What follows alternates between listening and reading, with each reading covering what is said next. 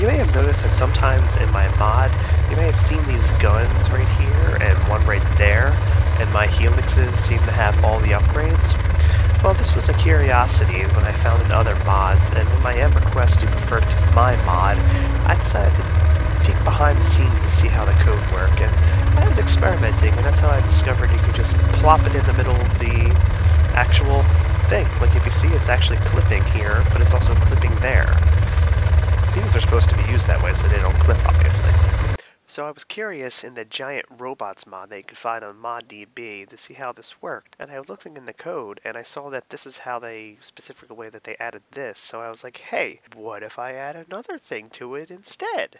In fact, that's how they added these ones on it too.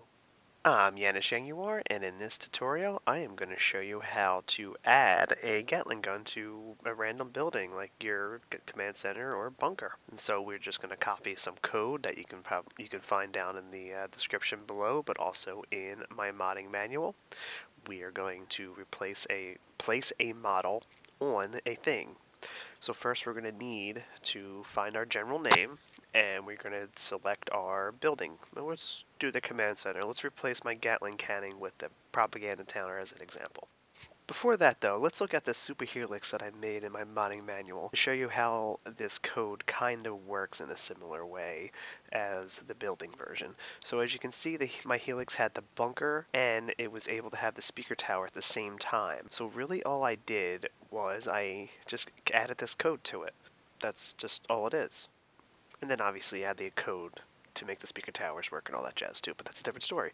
And again, you can find this in the modding manual in the description below. So in our first example, I'm going to show you with the bunker.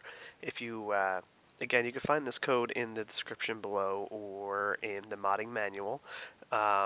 You are going to be in the art parameters at the very bottom, but above the placement angle, and you're going to just copy and paste this whole entire code. And if you're going to notice something is the model. So in this case we have the model advanced Gatling gun, which is my particular thing. But if we exchange that model for something else, we could potentially put anything we want there. Similarly, in the Kane one, we have this 3D model draw for the turret, the advanced Gatling, which is originally the regular Gatling, this is in the game normally. So if I actually deleted this and that, it would go to the regular Gatling gun that you see, or rather that China can build. And in the original Giant Robot mod, you would just copy and paste this whole little bit here.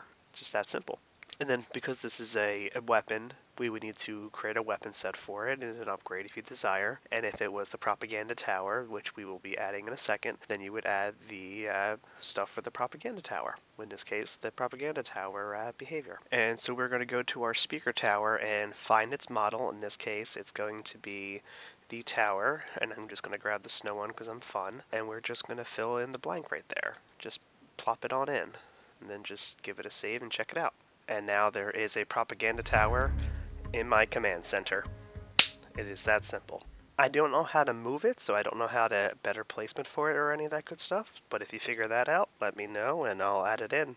If you have any comments, questions, or any of the modding ideas, feel free to comment them below. Again, you can find this in the code in the description below, and in the modding manual you can find all that good stuff. Don't forget to like, subscribe, and maybe if you want to, maybe you can comment an idea, because I don't know what I'm doing.